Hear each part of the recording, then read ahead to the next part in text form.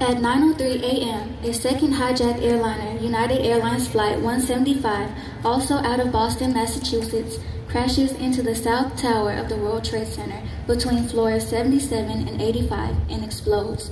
Again, there were no survivors. All 65 passengers and an unknown number of civilians inside the building lost their lives, and both buildings are now ablaze.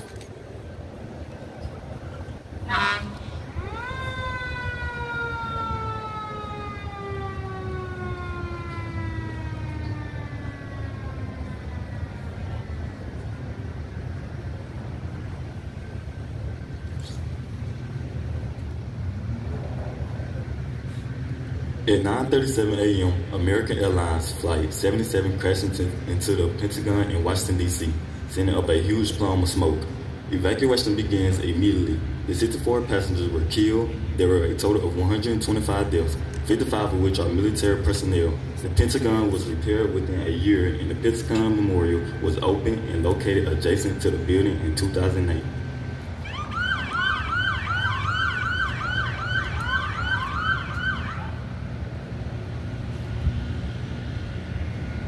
At 9:59 a.m., the South World Trade Center tower collapses.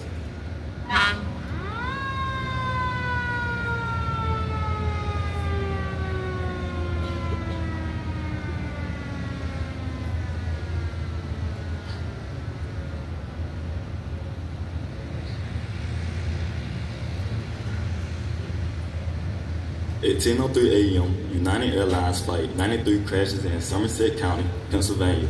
The passengers aboard Flight 93 began a revolt in an attempt to take back the plane as a result of the fighting in the cockpit. The flight crashed in a wooded field 80 miles southwest of Pittsburgh. At 10:28 a.m., the North Tower collapses.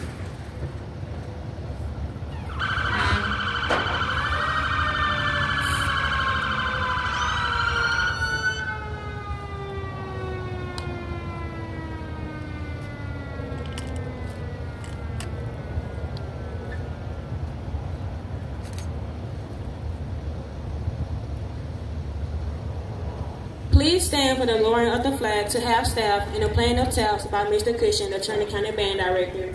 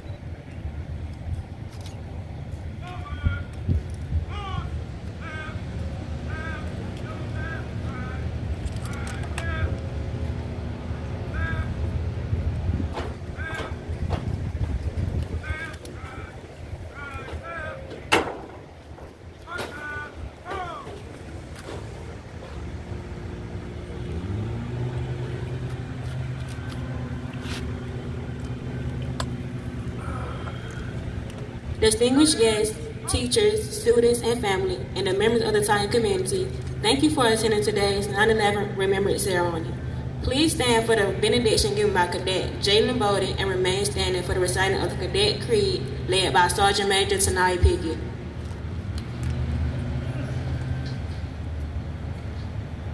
Let us pray. Father, we ask you to continue to heal the wounds of our nation, and that you would continue to comfort and sustain the families who still suffer from the loss incurred 23 years ago. Forgive us, Father, when we give into hatred. Make us mistresses of reconciliation. Make us instruments not of the hate, but of your peace, O Father God. Make us builders and not destroyers, healers and not averages. We give thanks for this shining spirit of courage and self-giving love that emerged from the darkness of 9/11. Increase and extend our compassion for all those everywhere who are the victims of this misfortune, or violence, or injustice. Help us to identify for ourselves those sources of life and light that cannot be shaken by any terror and any terrorism.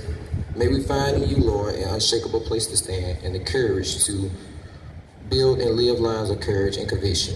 Keep our hearts tender, Father, and our minds alert to the human need around us. In Jesus' name we pray. Amen.